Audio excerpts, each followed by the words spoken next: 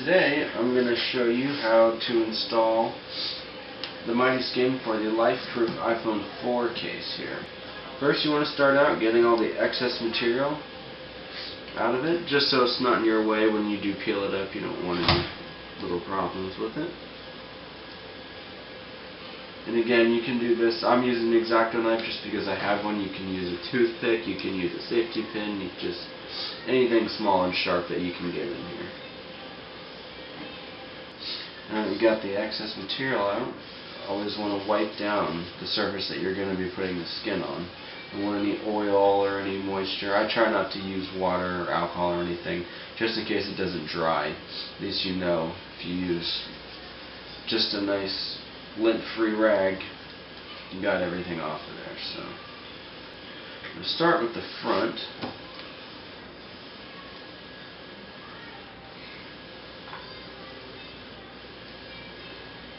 Now I always like to try and line one of the holes up.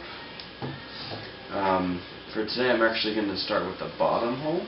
I'm going to keep the phone on a little bit of an angle, just so the skin doesn't necessarily fall right down onto the phone.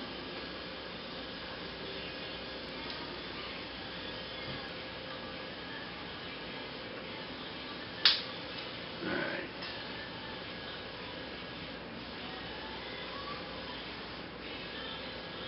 I've got the bottom on there lined up. Now I'm going to start the sides. I try and let the sides just kind of fall as they go. The more you have to pull them up, these are pretty thin, so these will stretch fairly easily if you have to keep peeling them up a bunch of times. So try and get these on as close as you can.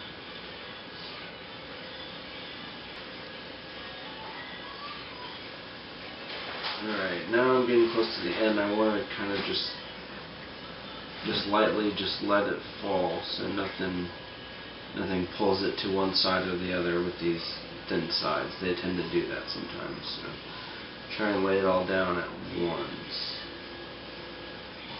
Just like that. Alright. Just give it some firm pressure on the edges. Now the back. Back is not as difficult as the front. There's not near as many holes or anything to line up. This one's pretty easy. You just want to try and get an even gap on both sides of the lens. And when you think you got it, just let that fall. Once you get it lined up, always just go from the middle, push outwards. In case there are any bubbles, you'll be sure to get them out that way. Alright. Got the back in there. There's the back. Here's the front. And that is the LifeProof iPhone 4 case.